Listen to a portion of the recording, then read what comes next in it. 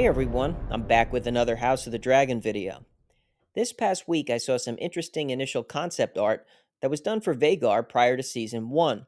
Constantine Sekeris, who is a dragon designer for the show, revealed the different looks that they were considering. What I find most interesting is that they were contemplating giving Vhagar horns, or as it appears from this shot, maybe one horn, with the second one being misaligned or having been damaged at some point, probably during battle. This definitely gives a more rugged and gnarly kind of look. It's a little weird to see here because we've already grown accustomed to the Vhagar we saw on the show. But I think giving her horns could have worked, but it just kind of looks off in this photo. I don't think the one horned look, though, would have been any good. One thing I'm glad that they excluded are the teeth that are protruding from her jaw. I think that makes her a bit more feeble than ominous, although this shot, which has the teeth more compact, might have been able to work. From doing videos during this season, one thing I noticed a lot in the comments section was that people's biggest complaint about Vhagar was that she should have been larger. Book readers focus a lot on the description of Balerion being able to cast a shadow over entire towns when flying over them. And Vhagar at this point in House of the Dragon is nearly as large as Balerion.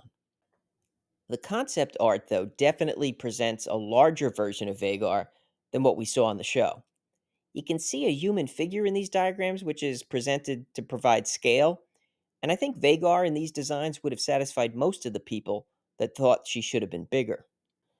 So I guess the question is, why didn't they make Vhagar this large? Well, my guess is they felt it wouldn't look good visually, that the rider would appear too small, and that great scene where the young Aemon bonded with and claimed Vhagar might have even looked a little ridiculous.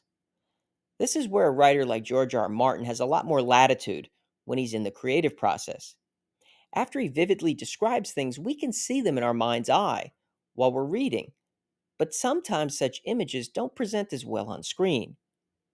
And with all the time and effort they put into the season in making the dragons look different, the great attention to detail, and in some cases the uniqueness, you have to feel that if it could have been done in a way that would present well visually and feel realistic, that this talented CGI team would have done it. It's not like Game of Thrones where they ended up pretty much discarding the direwolves because it was too costly and time consuming for them.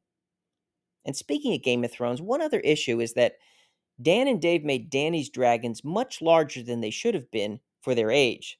So that tends to be a comparison point that people use when they assess what House of the Dragon is doing. But I think we're getting a more authentic adaptation of the scale and design on House of the Dragon. Anyway, I thought this concept art was really interesting. It demonstrates, too, how much thought they put into it all, and why we got some extremely well designed dragons in Season 1. I'm really looking forward to what they're going to do with Vermithor, Aegon's dragon Sunfire, the Blue Queen Tessarion, and I think the most highly anticipated one by book readers for this next season, the Cannibal. I previously did a background video on Cannibal that I'll link below. In other news, the filming for Season 2 is set to begin on March 6th. Previously, we knew that it would start that month, but it had never been revealed if it was going to be in early or late March.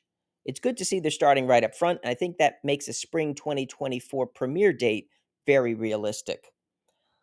I know some people were concerned when they heard that pre-production was starting late January in the UK because originally the talk had been that it would begin in October of last year.